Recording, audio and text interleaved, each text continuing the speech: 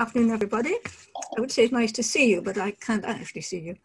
So I've been researching CCTV for some time, mainly with Natural England and Woodland Trust. So I'm going to give a brief outline of the research I've carried out related to bats, plus a hint of what other species can be monitored in this way, and finish with a look at what the future might hold. So just to start with, just a very brief introduction to what CCTV equipment is. You have a camera, which is connected to a recorder and a monitor. And of course, you need to supply power to the camera. And that is one of the problems when you're wildlife monitoring, as most wildlife monitoring is, in areas without mains power. So on the right, you see we have developed 2 plug-and-play portable kits, which help to get rid of that problem, because you use them with batteries. So in 2016 and 17, I carried out a study on a barbastelle roost using a CCTV system, and it was time synchronized with bat recorders, and the ability to tie bat activity directly to bat behavior led to the discovery of the 3 calls. So this is the standard barbastelle call. You don't always have both peaks. And this is approach echolocation, and this occurred when the bats were actually approaching the roost, which in this case was a tree. And then we discovered swarming barbastelle echolocation, and this one actually shows from several bats. With the approach, it was a fixed pattern, but with the swarming, it was a dynamic pattern. And then finally, we discovered a very high amplitude call called barbastelle honking, which occurred during swarming and was really basically one bat saying for another bat, get out of the way. And that led to a scientific paper, which you can see at the bottom of the screen, which describes these calls and more about them. Now this shows, hopefully clearly, one of the videos obtained during the 4-month study. And here the barbastelles are entering a roost in the Bovey Valley. Now, as a rule, it's much easier to count bats when returning to the roost rather than at emergence.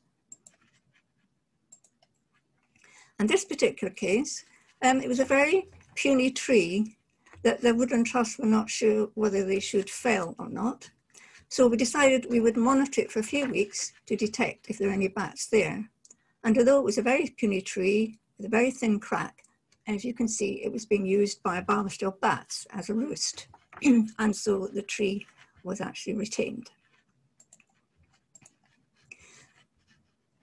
And we have also developed techniques for other species, which I just mentioned very briefly, and particularly with dormouse. We had a modified camera lid on a dormouse box, and there we could film dormouse in the wild without disturbance. You can also monitor deer, badgers, etc.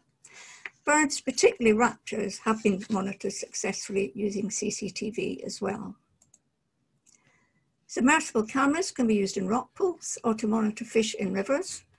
And I know that many bat people, in fact, anyone interested in wildlife is interested in otters.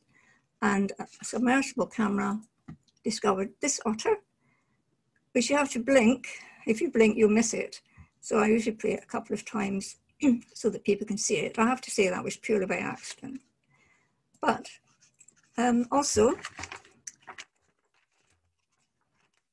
in this particular video, it shows that if, because the video can store seconds, several seconds before it's actually triggered using motion detection, if you have something such as a trail camera, they usually miss the first few seconds. But with CCTV, you have those few seconds before recording is triggered. It's very useful for fast-moving species such as otters, though in this case, because the otter was being filmed climbing over rocks, then it moves much more slowly, so you get much more interesting videos. So in the future, and this is a general, not just for bats, but certain aspects of this do really apply particularly to bats. You can use CCTV over distance, several kilometers. And for example, the Wildlife Trust are monitoring raptors, which I can't say very much about, over several kilometers, and that worked very well last year. And what is very interesting is that now CCTV, because it is used mainly for security, there's a great deal of competition and so a lot of money goes into it. So now video analytics and smart search are being developed. That means you can look at the videos automatically using the recorder, and they can select areas which are useful. For example, if a large object such as an otter enters a screen, then that is triggered. So you just search on those interesting triggers and not the whole of the video. Fuel cells can be used for power. I said one of the problems of monitoring for any length of time is that most places, particularly bat roosts, are in the middle of nowhere without any power. So you can use solar panels, but you can also add fuel cells. So you can have power without having to go near it for very long periods, which is particularly useful for birds of prey and protected species. And also have been developed are thermal sensors together with CCTV infrared sensors. Now this means much easier to select a bat from something such as a moth flying by, because they have a larger and a different heat signature. They're very expensive at the moment, but the price is coming down. Now, many people are interested in CCTV, but the techniques, sometimes the technology can be a bit defeating. So for this reason, we are developing an online training course. Several groups will have it for general public, but we'll also have one specifically for conservationists. And I hope that many bat workers will take an interest in using CCTV. So that's my very brief introduction. And now I'll hand over to Lily, who has done using CCTV for bat surveys. Thank you. Thank you very much, Susan. I'll just set up my screen.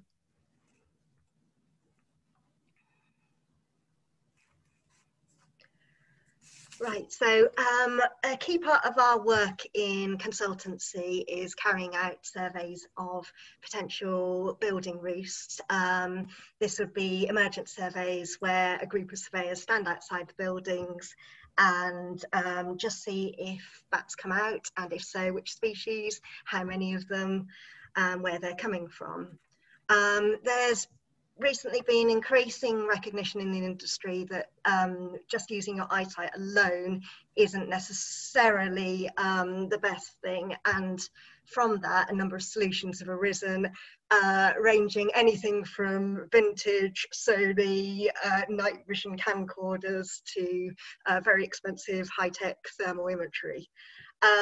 So linked to that, through our work on the Barbastelle and Woodland Trust project, Susan very kindly let us trial her CCTV setup to see how it works for commercial surveys like this.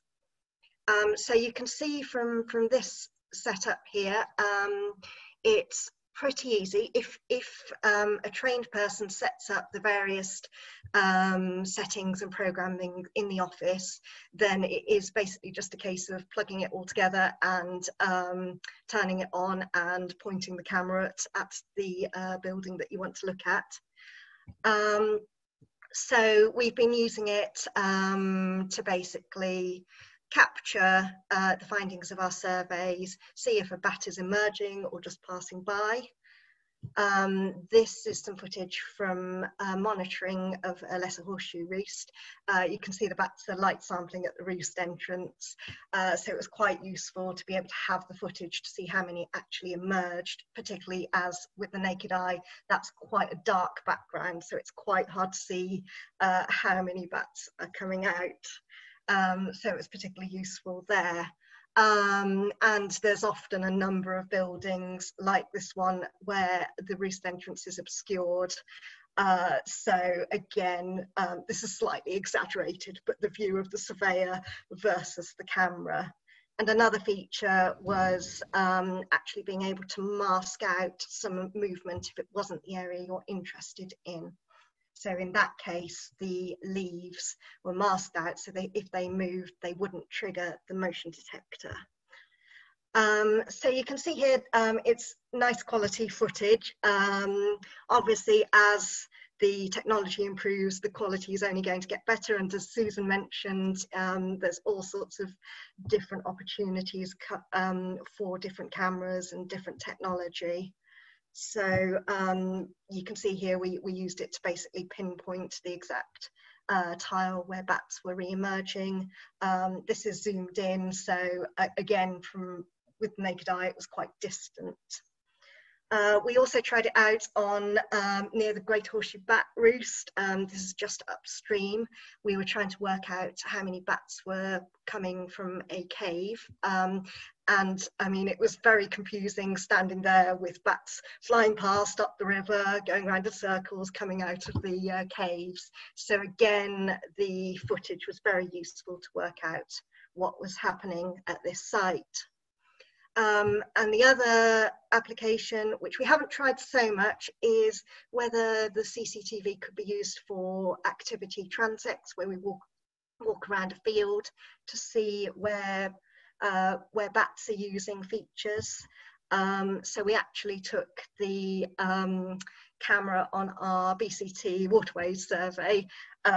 This is handheld, but you could just use a tripod, and we were able to count the number of Daubenton's passes without having to shine a light on the waterway to keep seeing, oh, is it definitely Daubenton's passing? So one of the main things that we really found useful with the setup was the ability to use the masking feature on the motion capture, and then also be able to choose between continuous recording and motion capture. And even if there was continuous recording, if for some reason you thought it might not trigger for a bat, the system puts little markers in on that continuous recording to show where it has been triggered by some motion, which was really, really helpful for us to be able to go back on post-survey analysis, and saved a lot of time there. That's it. Thank you very much.